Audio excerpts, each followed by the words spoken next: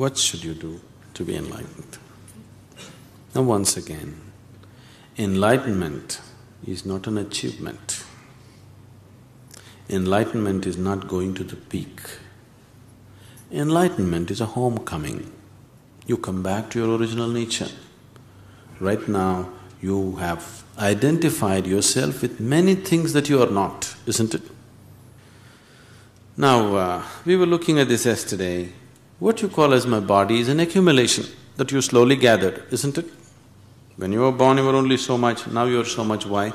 You gathered your body slowly, accumulation. What you call as your mind is accumulation. Everything that you know around you is accumulation, isn't it? That means you are deeply, deeply identified with things that you are not. A piece of earth you picked up and made body out of it. But that piece of earth, you are so deeply identified, you believe it is you. Till you fall dead, you go on believing this, isn't it? Isn't it so? So right now, you have gotten distorted vision. If you stop your distortions and come back to your original nature, that's enlightenment. What do I have to do? There is really nothing to do. If you don't do anything, it will happen. But right now you have gotten into a mental state that there is no way you can do nothing. All the time you are out doing something.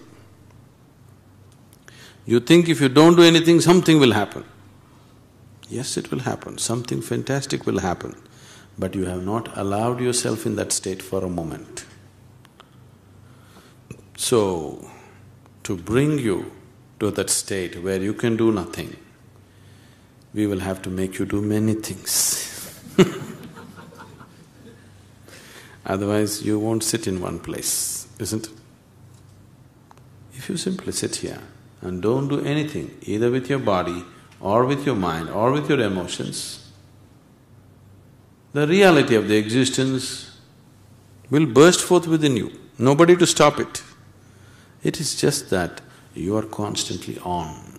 You have become such a slave of your mind. Endlessly it's going on, you can't stop it, you can't hold it, you can't do anything about it. Because once you get into the trap of the mind, it just goes on endlessly. It has its own momentum, you don't have to do anything about it.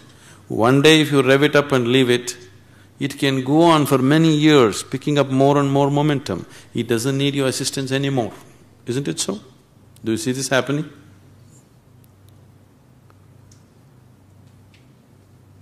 People who are reasonably happy in the world are those people who got a little break from the nonsense in their head, that's all.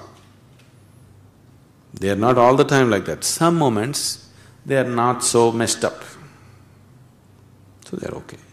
If you don't mess yourself up, if you simply be here, you are enlightened. But you can't keep your hands off it all the time, it's on it.